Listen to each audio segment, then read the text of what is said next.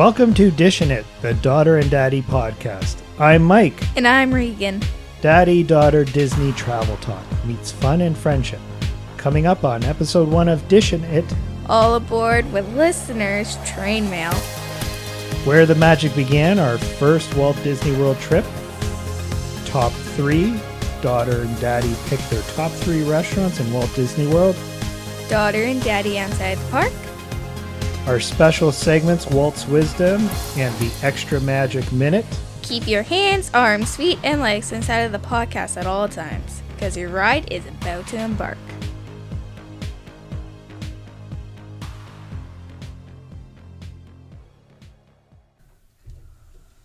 Welcome back to Dishin It. I'm Mike. And I'm Regan. March 2020, Regan. We did it. Our very first podcast.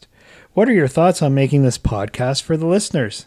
Well, my thoughts is talking more and more about Disney so they can learn more, and hopefully this podcast can make their Disney experience better. That's great, Regan. You know, that's our goal here, is to just make Disney a little bit more accessible for people and provide them a little bit more knowledge on what's going on in Disney and how they can, you know, just enjoy the experience from start to finish. Speaking of trains, which Walt loves so much, I hear a train coming into the station right now, Regan. Do we have any mail? We do. Wow, okay, so what kind of mail do we have there, Regan? Oh, so we have a question from the listeners. Oh, that's fantastic. So this is from Emily. She asks, how many times have we been to Walt Disney World? You know what? I'm not sure. I know. Oh, you know? Okay, I know. Good. How many times have we been to Walt Disney World? We've been to Walt Disney World 6 times. Yeah, 6 times. That's quite a lot. Yeah. We've been there in the spring, summer. Been there. Winter, yeah. We've been there during Christmas, and we've been there during Halloween. We've been there for our birthdays. That was the Halloween one. Yeah, the birthdays too. Yeah, and we've been there a few times. We've also done a few cruises as well. Mm-hmm. Yeah, so we're working our way up there on the on getting the lanyards, the different color lanyards. So yeah, that's a great question from Emily. Thank you very much to Emily for sending in the question. We really appreciate it. And listeners, if you have questions at home, whether they're how many times have we gone, or if you want to know why one park might be better than the other, or maybe crowd times, send off your questions. We'd love to hear from all ages of people and provide them an answer. So Regan, it's that time again for Disney travel advice. That's sort of the backbone of our show here, is to provide some travel advice. So should we begin? Yes. Great. So each episode we will review a specific component of the Disney experience. This includes everything from the planning stages to the flight home and all the things in between. We will look at parks, lodges, cruises, giving the listener a unique perspective from the parent and the child. Regan, I thought we would begin with where the magic began, our first trip. Woo! Yeah. So Regan, I will start it with the boring parent details, and then maybe we can discuss the fun stuff. Sounds good? Yeah. Yeah, good. Okay. So our first trip to Disney was April 21st to 27th in 2013. So a few years ago. We looked at the different tiers of resorts, the value, the moderate, and the deluxe, and we ended up booking a deluxe villa standard room in the Animal Kingdom Jambo Lodge, which at the time it actually fell into the moderate category for the resorts rooms. So this room was actually a Disney Vacation members room that was sold back to Disney, and that sometimes happens from the Disney Vacation Club's people. But for us, because we booked in April, we got a 35% off the room rate because it was considered the off-season. Disney has great sales and room rates and meal plans, but that is another podcast. So we got the typical meal plan, which is 1 quick serve, 1 table service, and 1 snack. We looked at different airports and found that the flying out of Buffalo, USA, instead of Toronto, Canada, would save us about $800. So we booked that, and when we went to the park, we booked a 5-day park pass without a park hopper. Total cost for us as a family was $5,200 US, and that was all in flights, meal, everything included. And one thing for the listeners to know, we are a family of 4 with 2 young children between the ages of 7 and 10 at the time. As the planner, I created an Excel chart and planned out our park visits day by day, and I booked our restaurants 180 days in advance around our park days. So we sort of had an itinerary, not too detailed, but at least we knew what park we were going to go to and where we were going to eat each day. Mm-hmm. We had a resort day built into our 2 weeks, so that it was into our week, so we could enjoy a relaxing day and catch up on sleep, because we really didn't know what to expect as parents, and we didn't want to be those parents to drag the child around Disney and have those tantrums, because I think for parents and for kids, we really want to enjoy Disney, right? Right, yeah. Regan? Yeah, Regan's laughing because we've been there a few times, and we know that sometimes we're trying to pack so much into a day that we lose sight of the fun. And parents, we want it to be fun for you. And do you want it to be fun, Regan? Yeah. Yeah, so we all want it to be fun. So we had a built-in resort day where we didn't go to a park, and we just decided that it would be great value to hang out at the resort. So we also booked our fast passes 30 days in advance. So basically we booked everything the day the window would open. We were all planned and set to go, and we thought we were getting great value for our dollar. And we also thought it would be our only trip to Disney World. Boy, were we wrong there, Regan. Yes, we were, Dad. When we've been to Disney World around 6 times now. Disney really hooked us. Yes, it did. Yeah, and you know what? I just loved it. The first time I ever went was with you as an adult, and I just loved it. There's a lot more for us to unpack on the pros and cons of the different resorts in Walt Disney World, but for now, let's focus on our first experience. We were all booked and ready to go. We flew out from Buffalo to Orlando airport. We took JetBlue. That was our airline. And just listeners, all our experiences of JetBlue have been fantastic. There's something magical about being on a JetBlue plane that's solely going with Disney people. The people on the plane are just so happy. And JetBlue was just great in terms of customer service. We took advantage of the Magical Express, which is Disney's shuttle luggage service.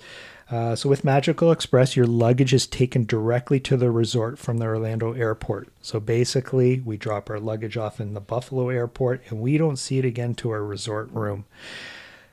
It's fantastic. We don't touch the luggage at all. Upon landing in Orlando, we made our way down to level 1 of Terminal B to find a slew of Disney people ready to take care of us. They signed us up or signed us into their system and led us to a line that was for our bus. And off we went to the resort. We were arrived at the Animal Kingdom Jambo Lodge, and it was breathtaking.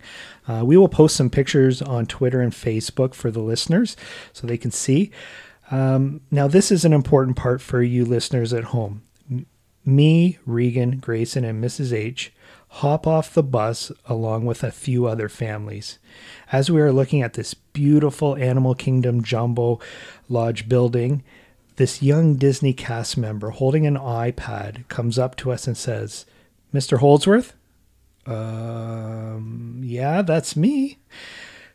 "Come this way," she says, as she walks us into the lodge and the stunning views inside. She leads us to some plush couches and says she will be right back. She comes back within 2 minutes with our key cards and information about the resort and Walt Disney World in general. And within 15 minutes of getting off the bus, we are opening the door to our room. Now, Regan, let's talk about the room. The room was amazing.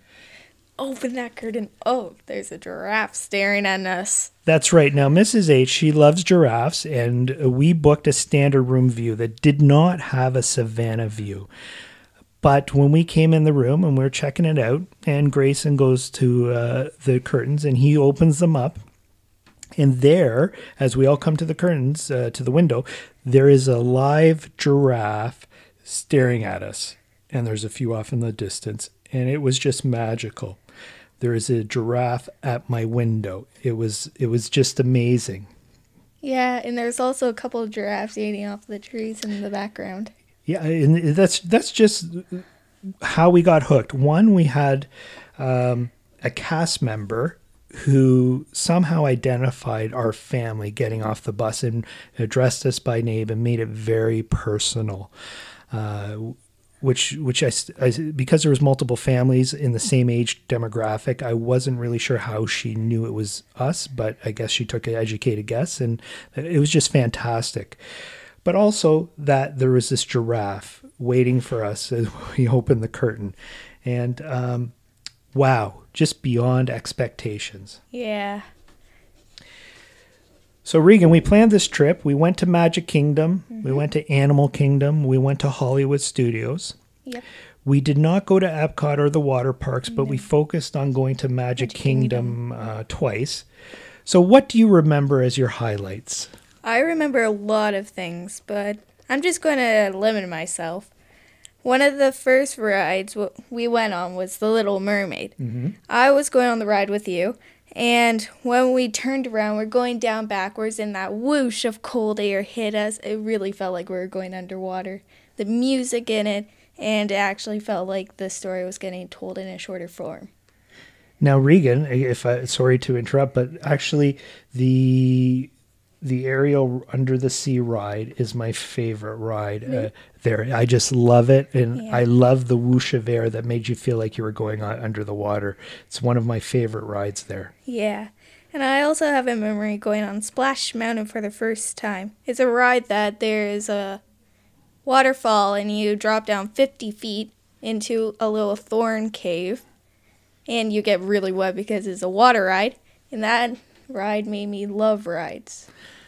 Now, Regan, for the kids at home, was that a scary ride? No, because there's a storyline going the whole entire way through, and there's a really fun song at the end. Now, that ride is about a 10-minute ride in total from start to finish, and you go up and downs. But I think Regan highlights on something. It's not scary because they're telling a story. So for the mums and dads at home, for the parents and for the kids, it's not like a ride that you would get at an amusement park. It's more of a experience where it's not about the thrills, but it's about telling a story. And certainly that ride is one of those where it tells a story.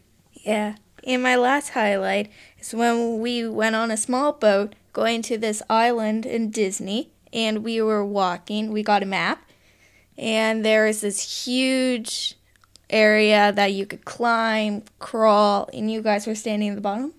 And me and Grayson were going around into the buildings. It was really fun. Yeah, that was fun. And it was nice as parents because of your age that we could see you, but we knew you were safe. Yeah. Which is great. And you guys had fun. Cast members everywhere. Yeah, there's cast members everywhere. And we can talk about some of the special cast members. One of the things is just for us, speaking of cast members, is we did...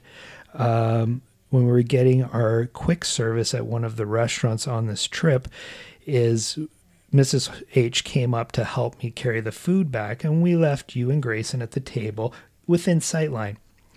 When we came back to the table with the food, one of the Disney cast members was sitting with you, and she had provided you Mickey cups and Mickey straws and a Mickey slushy type special drink. And she had them there all ready for you guys. And she said, I hope you don't mind, but I thought I'd get your children something to drink because they looked lovely and were so polite. And we were like, oh, right? So it was great. So the cast members are really fantastic there. Do you have anything else, Regan? No. No, okay. I need to limit myself. You need to, yes, because we'll have lots of podcasts coming up. So for the listeners, we packed a lot in, and we still had a rest day midweek. So for us, we focus on having fun with an eye to what's going to this being our only trip. Okay, so we didn't plan on coming back multiple times. We planned on this was probably going to be the one trip with the kids young, and then maybe we'd do one when they're in their late teens. So we wanted to focus on just having a lot of fun and just try to pack a reasonable amount of adventure into our trip. So we planned a bit, and we got pictures and autographs from almost everyone. In the parks, and I just want to put this in perspective, we're there 7 days. We're in the parks 5 days with 1 day just resting at the resort. So in the parks, we met Woody, Jessie, Chip and Dale, Ariel, Rosetta, Tinkerbell, Rapunzel, Aladdin, Jasmine. They were fantastic, by the way. Yeah. Mike, Sully, Lightning McQueen, Mater, Mr. Smee. That's when we were exiting Magic Kingdom. He was off to the side there hiding. Jake, Minnie, and Mickey, of course. In the restaurants, though, that we booked reservations for 180 days in advance, we also met Belle, the Beast, Aurora, Cinderella, Prince Charming, the Stepsisters, the mice, Eeyore, Tigger, Pooh, Piglet, Donald, Daisy, Goofy, Minnie, and Mickey again. Did I forget somebody? No, but I thought you did, but you didn't. I didn't. Okay, that's good. Okay. Well, if I did forget somebody, I'm sorry. Okay. So for the parent listeners, with a little advanced planning, you can take advantage of booking restaurants 180 days in advance when the window opens. You can really get added value in meeting those cherished characters. This will free up more time for you in the parks, okay? So you can really target meeting those special people at the restaurants. And for us, Tusker's House, we saw all the Goofy, Minnie, Mickey, Daisy, Donald, and Crystal Palace is where we saw Eeyore, Tigger, Pooh, Piglet, and 1900 Park Fair is where we saw Cinderella, Prince Charming, and the Stepsisters. So you can really meet people just based on your restaurant reservation, which is great added value. Yeah. So Regan, any last words about our first Walt Disney World trip? No, I think we're all good. Yeah, so that's a little snapshot of our first trip. We didn't unpack in great detail, but for future episodes, we will really look specifically at certain aspects of the Disney experience. Great, Regan. Awesome perspective and advice for the parents and the kids that are listening. My last piece of advice is for the parents is Animal Kingdom Jambo Lodge is great. We had stayed there again, and we love the property and their entertainment there. It's one of our favorite places to stay. Now, this resort is one of the farthest resorts from Magic Kingdom. The bus ride is about 30 to 35 minutes door to door. Now, in the spring or fall or even, winter time, the bus ride is great. In the summer, it is not as enjoyable. Also, we found that on summer visits, we like to attend parks in the morning and in the afternoon or in the evening. But in the afternoon, we like to maybe come back to the resort and swim and avoid that sweltering heat. So if you're staying at Animal Kingdom Jambo House, you're losing about 30 minutes one way. And that adds up quickly if you're really trying to maximize your time. So in the middle of summer, if you wanted to go in the morning and in the evening and come back to the resort during the day, you're adding 2 hours of travel time onto your day.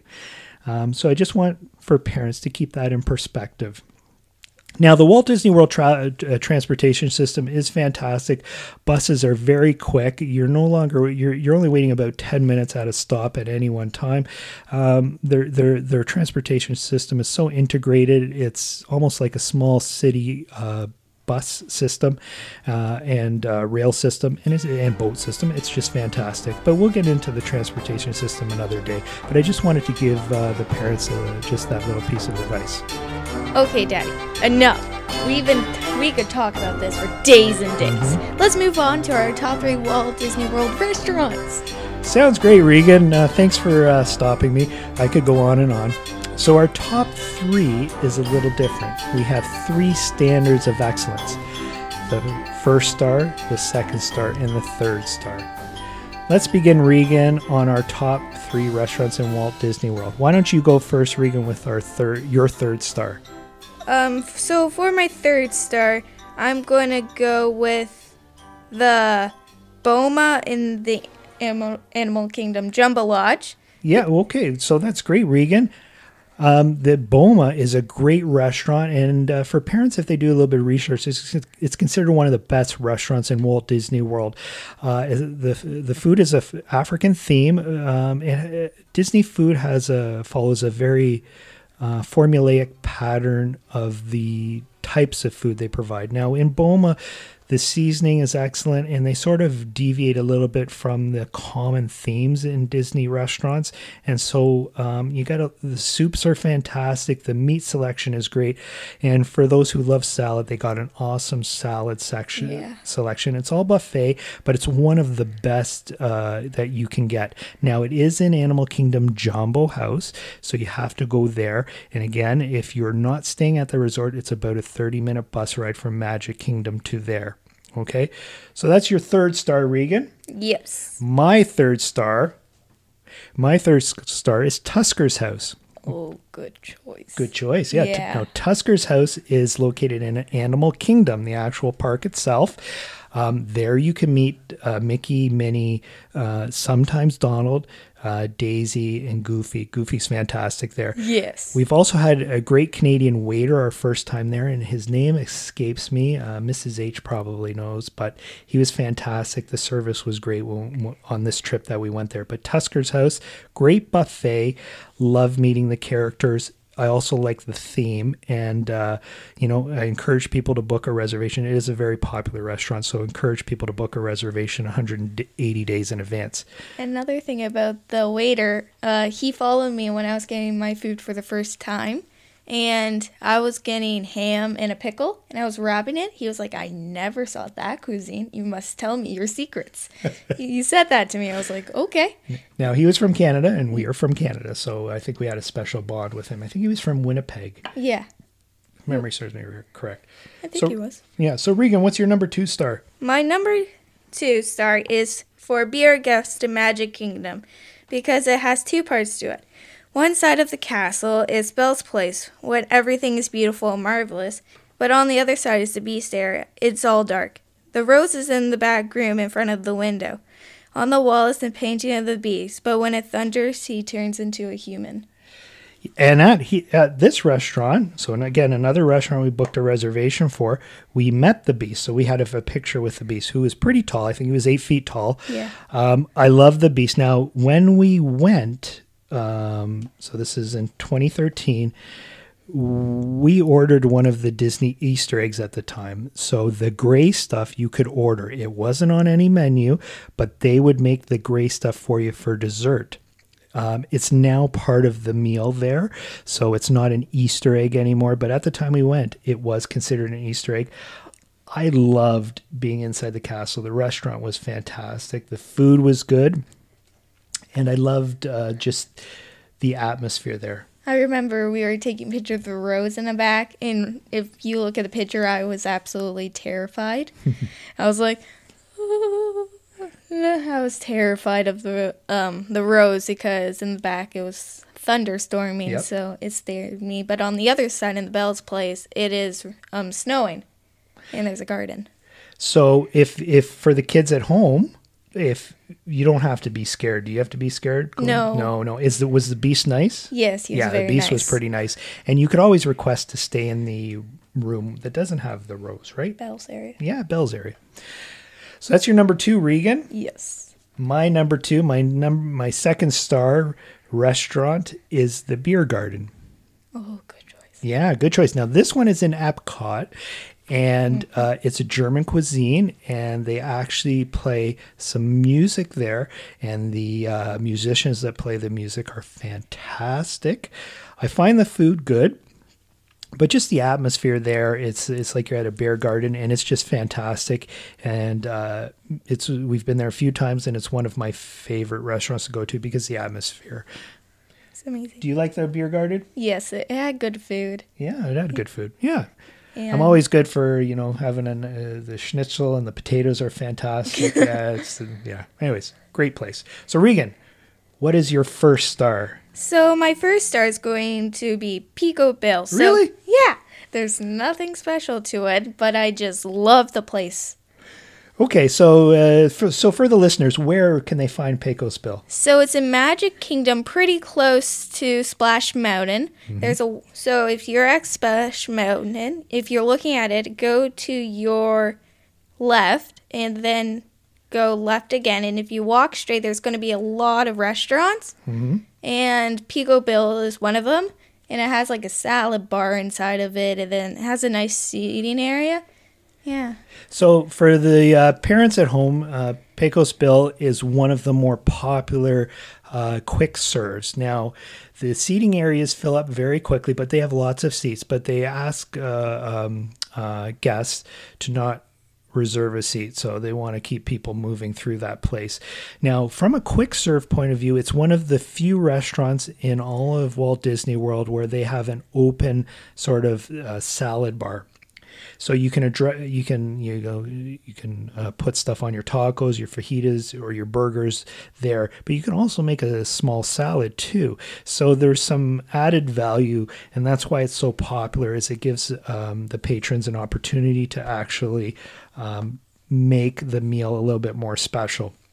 So it's one of my favorites too, because I'm sucker for any type of like Southern Mexican food, so I like it too.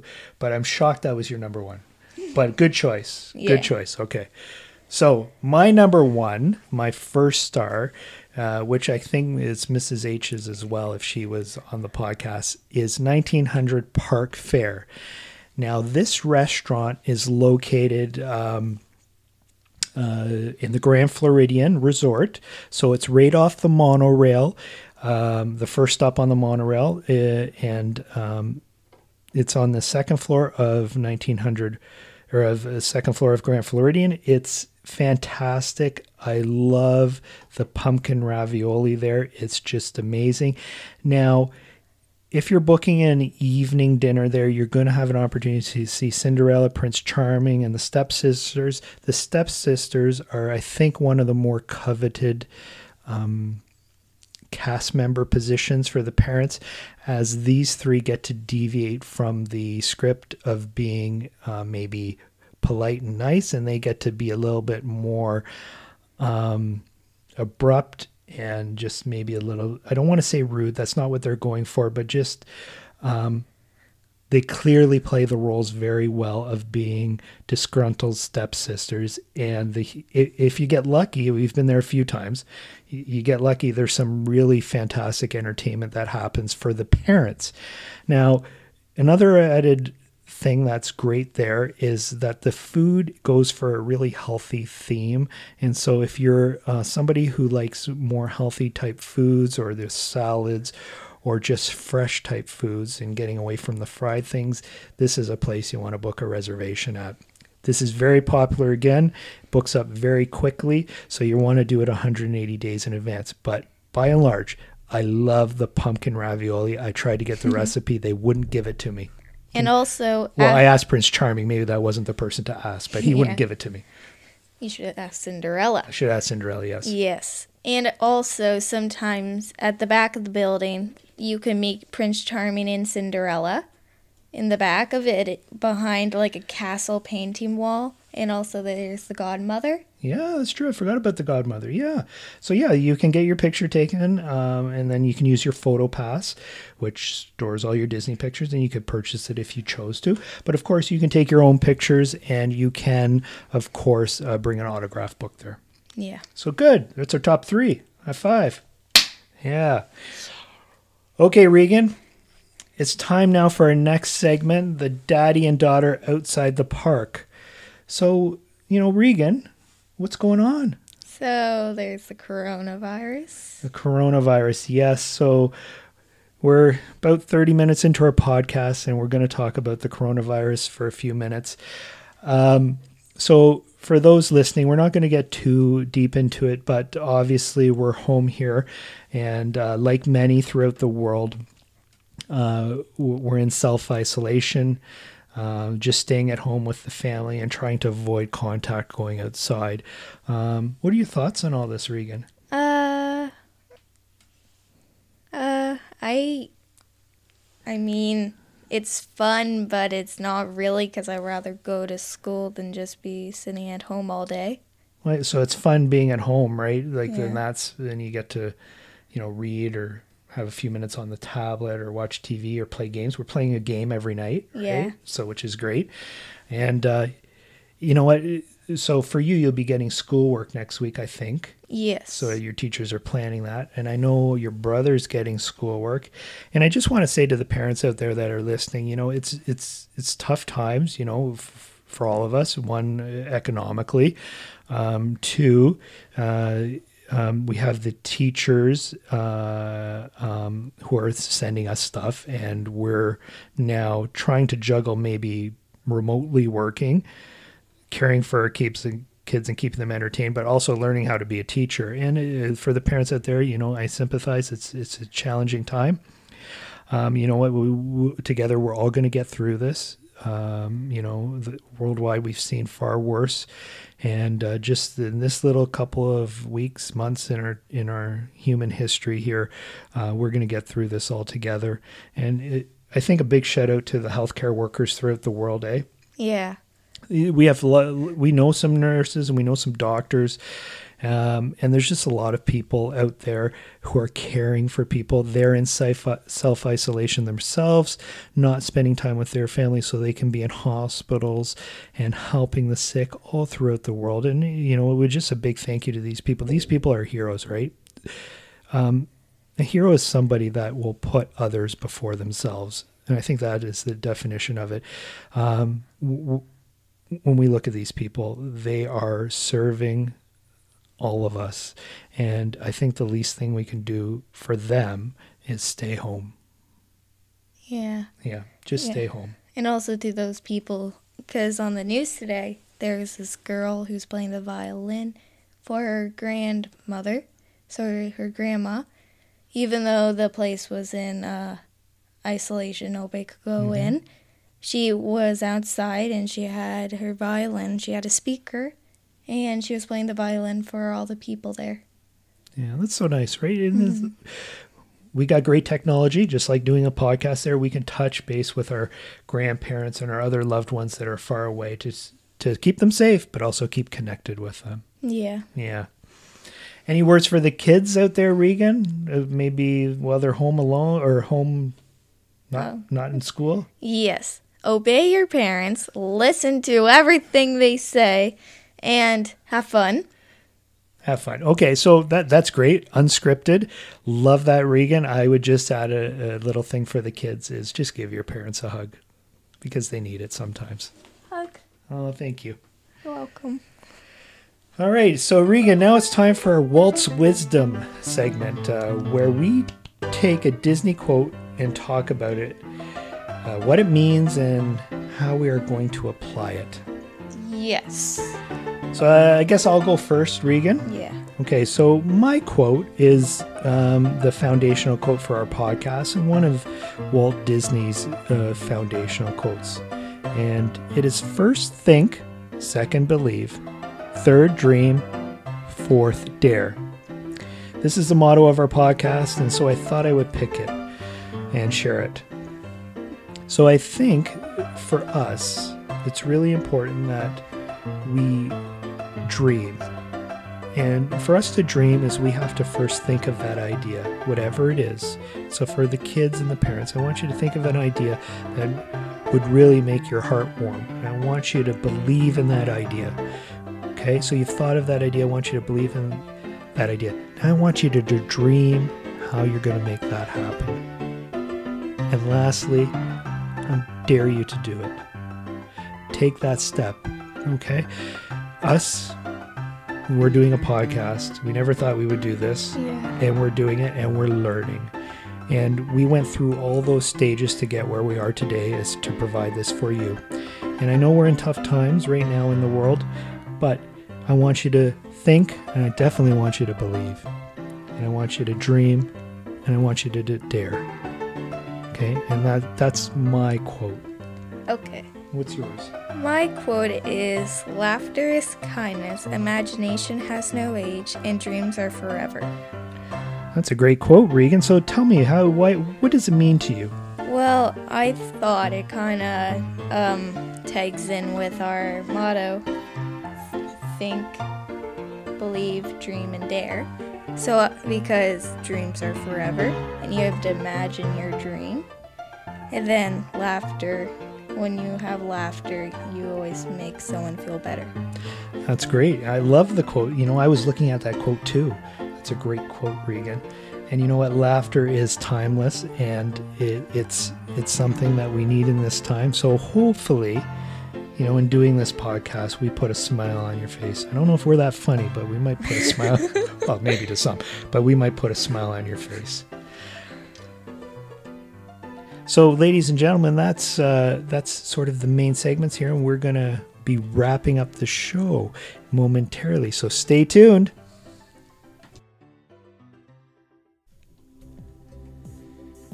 Well, Regan, a big first episode of Dishin' It, the Daddy and Daughter podcast. Did you have fun? I had loads of fun. Me too. It was awesome. So I think we should sign off from Studio A113. Listeners, you can get all the latest news and updates on Dishin' It on Twitter at @itdishin and Facebook at Dishin' It Podcast. And as always, we reward listeners who listen to the end. So, Regan, what should the listeners expect in episode 2?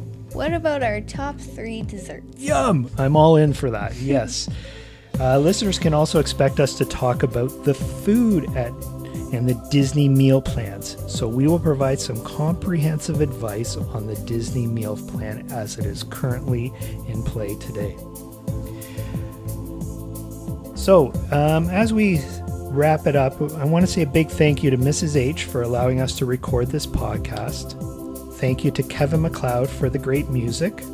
Thank you to the listeners. We hope you enjoy listening to Dishin' It, the Daughter and Daddy podcast. Please remember to think, believe, dream, and dare. Goodbye, family. Regan, remember the extra magic minute? Yes, that's about Disney Easter eggs. Oh, that's why we're whispering at the end of the podcast. So, what Disney Easter egg do you have for the listeners who didn't end the Dishin' It podcast yet? A Disney Easter egg is A113. That is our broadcast studio. It is an inside joke created by the students at California Institute of Arts, referring to the classroom used by graphic designs and character animation studios, including John Lasseter, Tim Burton, and Brad Bird. Bird used the first license plate number in the Family Dog episode of Amazing Stories. It appears in other Disney movies and even Pixar movies. Great Easter egg, Regan. So listeners, look out for A113 in all those Pixar movies and see if you can spot it in other places. If you do, shoot us an email. Bye. Bye.